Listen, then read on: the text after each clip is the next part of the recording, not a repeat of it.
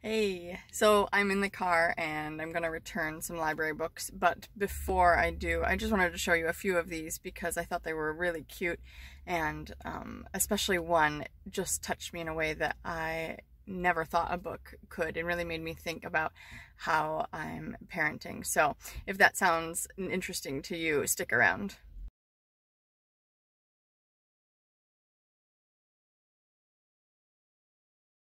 We love going to the library. We get tons and tons of books. In fact, I have two huge bags needing to go back into the library now, and I've got to hurry in so that way I can get some new ones for bedtime.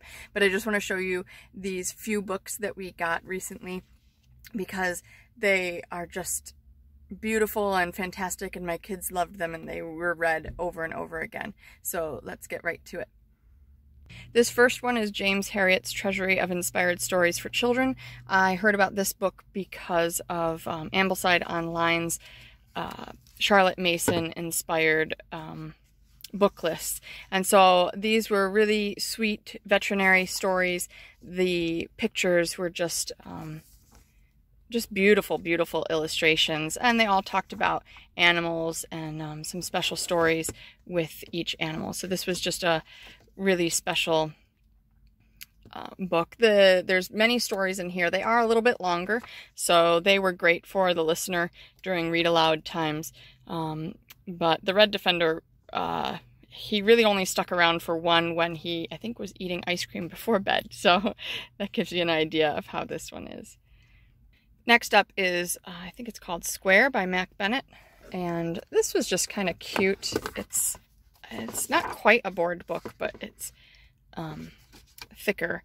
And the illustrations are cute, and it talks about Square and what he does, and then Circle approaches him and asks him to do something, and Square kind of feels overwhelmed and isn't sure about that.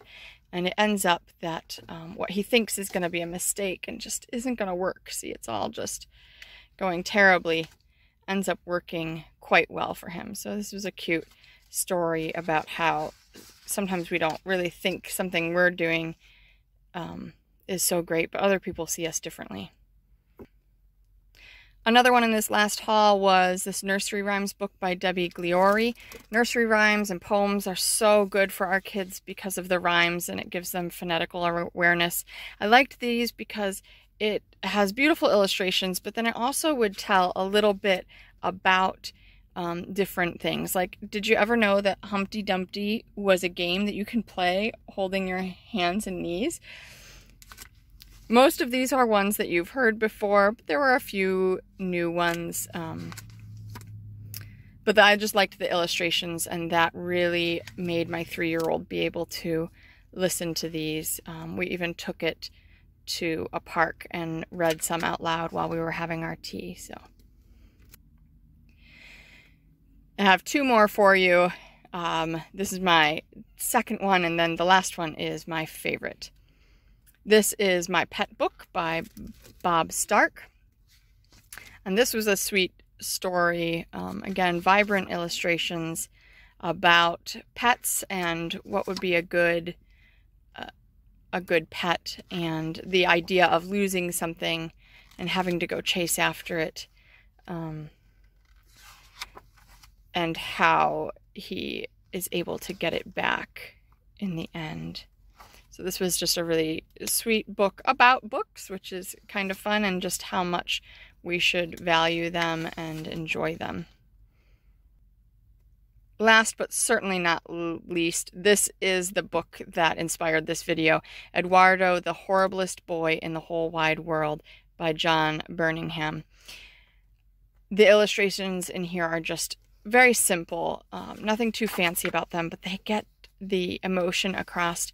And this is just such a book that made me really think about my parenting and think about how I'm interacting with our kids regularly. This is Edwardo. He's an ordinary boy. He would get up in the morning, get dressed, have his breakfast, go to school, play games, eat his supper, and go to bed. So then it describes some of the things that little boys do and how people react to him. Edwardo became rougher and rougher. Then he's noisy. You are a very noisy boy, Edwardo. You are the noisiest boy in the whole wide world. And it goes on, and he gets nastier and nastier, more and more cruel, messier and messier. You're the messiest boy in the whole wide world, until all he hears is, you are the horriblest boy in the whole wide world. But then things change, because people see him differently. So he kicks a pot of flowers, and he says, I see you're starting a little garden, Edwardo. It looks lovely. You should get some more plants. And every time then he does something that he normally would have done, and yet he is perceived differently. And as he's perceived differently, you can see his countenance changes, and he is able to think of himself differently. And he goes on and on.